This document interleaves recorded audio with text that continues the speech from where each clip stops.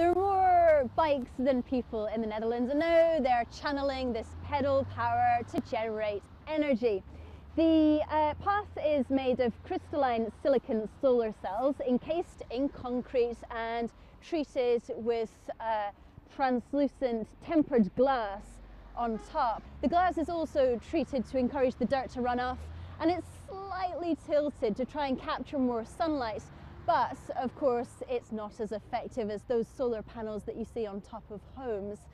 This project cost around €3 million and it's being mostly funded by the local council. The idea of using the existing road infrastructure to harvest solar energy is gaining momentum across the globe. And because around 2,000 cyclists use this stretch of cycle paths every day, it's being seen as the perfect place to test this pioneering technology, although perhaps not the right weather conditions today.